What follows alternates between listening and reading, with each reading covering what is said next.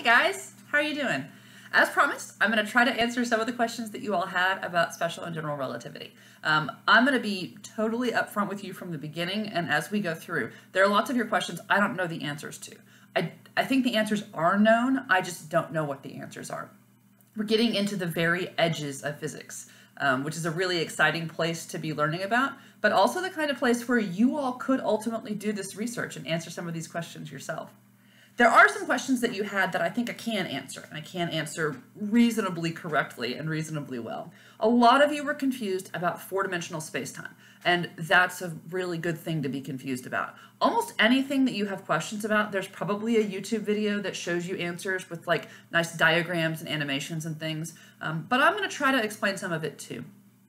We think about things existing in 3 dimensions, right?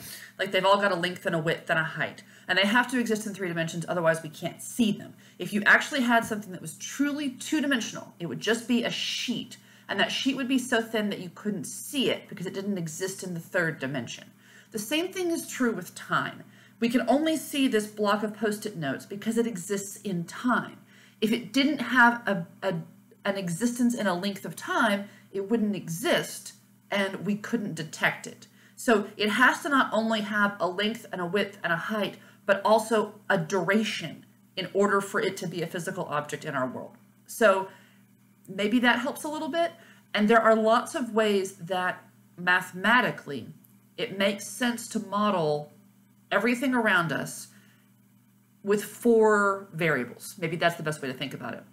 An X, Y, Z, and T coordinate that tells us for sure where an object is and when. And some of the exciting stuff about Einstein's results, especially about general relativity, was that it implied that T variable is not as separate from the X, Y, and Z as we perceive it to be. I think maybe in part because we only move forward on that T axis. In every other axis we can move in both directions, but in the T axis we can only move forward. Maybe that's why we only perceive it to be so different. I don't know. We're getting into pretty theoretical stuff here. And again, I'm telling you things that I believe to be true, and I hope that I'm not telling you anything false. One of the things that I loved about your questions is that many of them boil down to really, which I adore. I really like the fact that I think maybe you have enough faith in yourself as physics learners that you think you ought to understand this and that someone ought to be able to convince you that it's true. And if that's the case, I have done my job this year. I want you to look at the results of scientific experiments and say, okay, explain that to me again. I should be able to understand this. And if I'm not understanding it, I'm not sure I'm going to trust it quite yet. So let's talk about proofs that the speed of light is constant. We'll talk about proofs that time dilation actually happens. And you know what, yeah, we'll start there. I'm going to try to start with special relativity questions and then move to general relativity questions. The first proof that the speed of light was constant was called the Michelson-Morley experiment. And it wasn't actually what they were trying to predict. They were trying to prove the existence of a luminiferous ether. I think that's how you say the first part of that, which was this substance that permeated everything, that was the medium light traveled through. When we talked about waves, we talked about how weird it is that light doesn't have a medium, that light can travel through the vacuum of space. It was believed for a long time that light had to have a medium, and the medium was this ether that permeated everything. In an effort to figure out the properties of the ether, whether or not it moved with the Earth, like it was dragged along with the Earth, or whether the Earth turned through it, but either of those could be true, Michelson, and then later Michelson and Morley, did experiments with interferometers. It turns out this is a perfect drawing to have for a later part of our conversation too. So here's the basic idea behind an interferometer. You've got a light source here, you've got a beam splitter here that's going to send what was the same piece of light, or the same light source, down 2 long arms. And then at the end of those 2 long arms, you're going to have mirrors. Those mirrors are going to send the light back, and then they're going to go through the beam splitter again, and they're going to end up at a detector. And you can tell whether or not the light has changed, essentially, by what you get at the detector. And if you want more information about this, let me know, and I'll send you a better link. What Michelson found, and then what Michelson and Morley found, was that it didn't matter if these lines were aligned with the motion of the Earth, like aligned along the equator, or perpendicular to the motion of the Earth, say along a line of longitude, the light traveled at the same rate.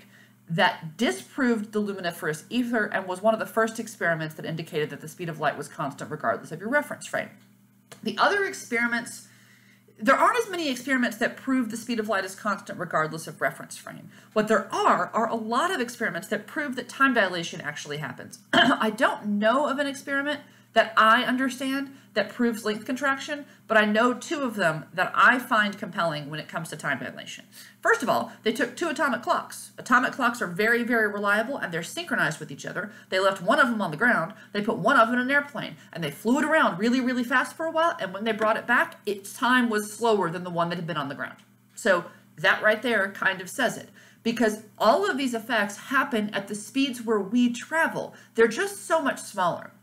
Somebody asked, at what speed does relativity kick in? It kicks in at every speed. So if you have something moving at 1 meter a second, which is not very fast at all, relativistic effects are there. They're just so tiny that you couldn't possibly notice them. The other one that I think is really neat. All right, you know that those like subatomic particles, like the tau neutrinos and the bosons and things like that that we talked about last week, you kind of believe that those exist and that they've been studied. They have been, and their half-lives are known, so which is how long it takes for half of them to decay. This is the stuff that we learned just last week. But when you create those, you often create them as a result of collision, and or you can accelerate them in a particle accelerator, which we talked about just a little bit when we talked about charged particles moving in a magnetic field would turn a particle, and then you can use an electric field to accelerate a particle. Anyway, you can make things go really, really, really, really fast. When you make those short-lived particles go really, really fast, they live longer. Their half-lives are longer, or observed to be longer, when they're moving faster because time slows down for them. So those two experiments are the ones that convinced me that this was true. Yeah, all right. So the other big question that always comes up with time dilation is, so does this mean we can time travel? And so far, the answer seems to be no. We are time traveling, right? We are currently, all of us, moving forward in time at the rate of 1 day per day. You can slow down your rate of travel through time by speeding up, by going really fast, also by changing where you are gravitationally, but you can't speed it up. You can't make your experience of time go faster, and all that happens is when you get back, you miss stuff.